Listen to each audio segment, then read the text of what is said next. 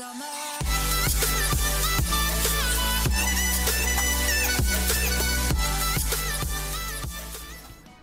what's up everybody? John B. Parker here, back with another Raid Shadow Legends update video on the alt account here. We have just hit day 60. I know this is a couple days, whatever, it's not every week at this point, but nothing really happened, so figure we'll wait until day 60. We just hit day 60 for Yaga the Insatiable. Now, from what I understand, Yaga the Insatiable is the most fed champion, epic or above. I don't know, epic, maybe not epic, maybe it's, I think it's maybe it's epic or above. He's the most fed champion in the game, and I'm not 100% certain where all that came from. So look at all this energy for the next 30 days. We're looking at Dark Aethel, who's probably also going to be another champion that gets fed, but I haven't fed him yet. He's sitting right here. This guy is the most fed epic champion, I would say, because everybody gets him after 60 days. Excuse me, let's scratch my nose. Yeah, so this guy's not that great. 50% chance of placing one poison on the A1, not good. 2 times each hit with a 75% chance of placing a poison. So on a 4-turn cooldown, that's bad.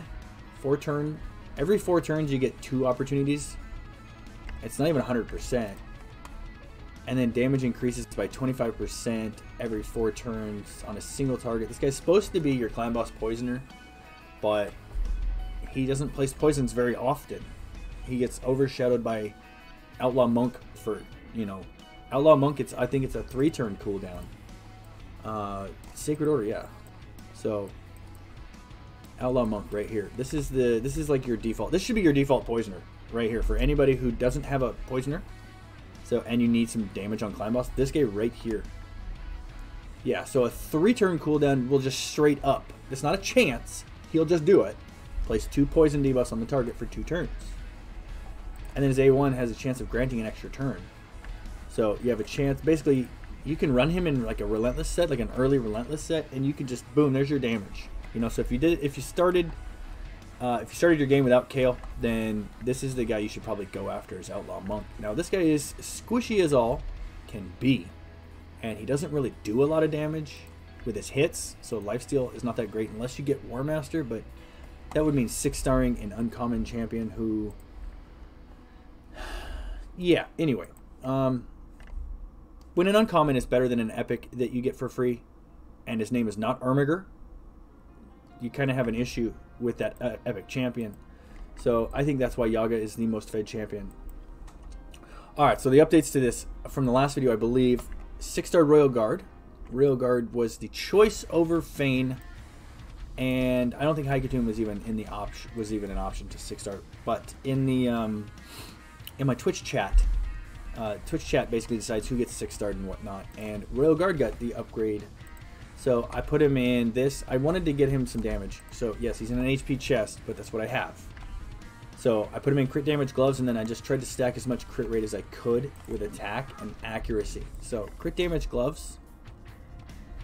I got some speed, some crit rate here. I got some crit rate, I got some speed. This chest plate, because of its double crit rate roll, is why I did that. You got crit rate and accuracy here, and then I got speed with the double crit rate roll. These are a good pair of boots. I like these boots. These boots will probably be on this account for quite a while. I didn't get a crit damage amulet, but this has got a double roll of accuracy, and hey, it's an extra 11 crit damage.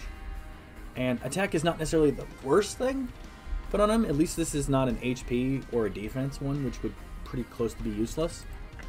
And then I got attack with triple defense rolls. It's not a great ring, but it's better than, it's the only attack ring I have, so. Yeah, it is what it is. Royal Guard does some work for me in Spider and Dragon, I want to say, as well. So we're getting very, very close to the point where Kale's going to be almost useless.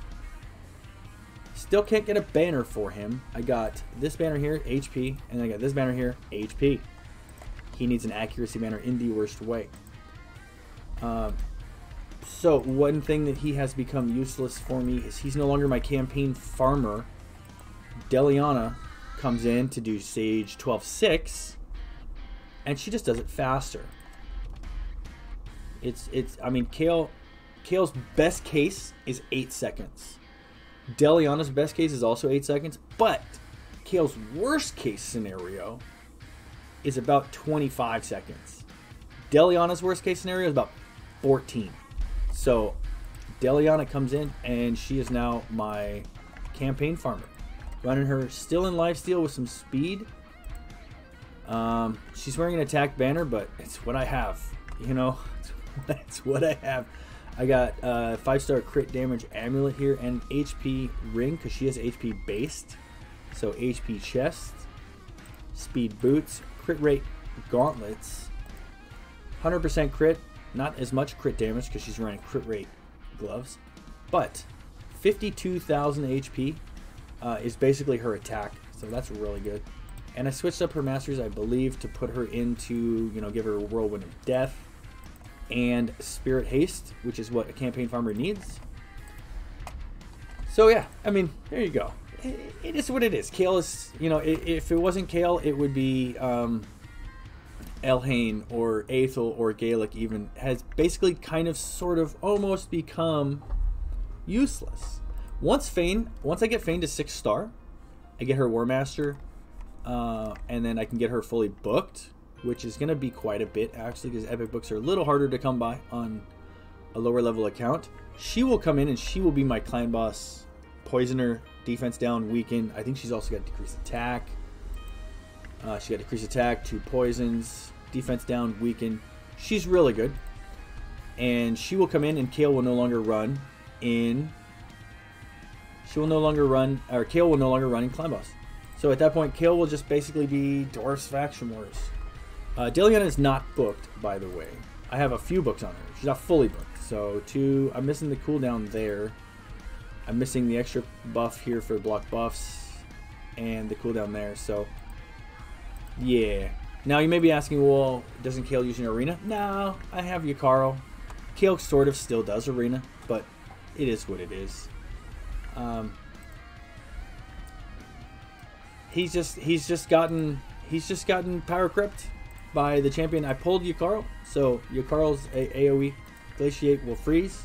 I can steal turn meter, freeze, and then I can kill people. So it is what it is. That's it. We haven't really made any progress anywhere else. Everything else is just kind of status quo. But you know, you keep pulling champions. One other champion I pulled Grizzled Jarl. Grizzled Jarl is a good champion. Block debuffs, increase defense. So if I need a little bit more tanky team, then I throw him in. But you know, we're just working on him slowly. Got him in a little bit of gear.